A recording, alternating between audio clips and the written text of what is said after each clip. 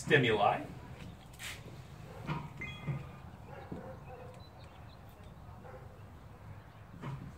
If the dog is hungry. Nerve threshold, if the dog is a nervous dog. So I don't correct ever if my dog is nervous. So, Joel, you said every time my dog looks away, if I say no, I should correct. I'm like, you should, but you shouldn't have said no in that situation. So I'm at Home Depot, and I say, look, and I'm working on this, and a guy walks by, and my dog is like this. Okay, it disobeyed look. But that's my least important thing is, I said, look, I don't want my dog nervous around strangers. So I'm not going to correct on that. I'm going to be like, and I'm maybe going to tease my dog. So every rule can be broken to a little bit. That does not make you dogs see. So we have something called low drive and medium drive and high drive situations. What's a low drive situation? I'm in the kitchen with my dog's looking at me, I say plots. That's a low drive plots. What's a medium drive plots? My dog's running around this field, I go, plots, and it lays down. That's a medium drive. Now I throw the ball. And the ball stops, and I say, okay, and halfway between me and the ball, I say plots.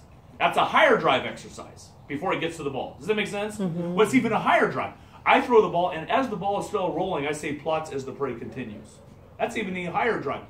So I start off, obviously, into low drive obedience. I call it kitchen obedience.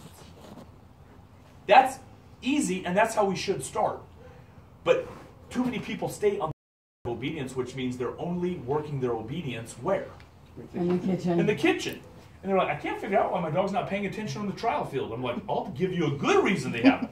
Because your dog has not learned how to handle stimuli.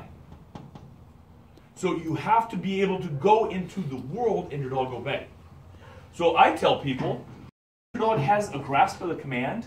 With your discretion, start moving the stimuli up. Maybe go to the football field or the soccer field and they're playing a soccer game 200 yards away. Not where the ball's coming up your dog's rear end, but so they see things. And then maybe encroach further. And then maybe in the parking lot of Home Depot. And then maybe in Home Depot. So I try to up. So this is one thing that happened with me where I got lackadaisical, like at the World Championships. I did not have my dog in practice. I mean, Slayer, he was like, it looked like a bad BH dog. He was like, hey, world. I'm like, oh my goodness. I do not have my dog today. I had just been trusting that I had been in enough places where I was going to have him. Because I have a training facility at my place. And there's people and everything, but he got used to a certain environment. So before DVG Nationals, I was very happy with his obedience at DVG Nationals. Guess where none of my obedience took place? On my field. I was in Home Depot. I was downtown Turlock. Every meal he got was high stimuli area. I was like, wow, I did not know this was going to be a problem. So I'm preaching to myself, you guys. I just got complacent, thinking I had it, and Joel did not have it. I had to get spanked a little bit.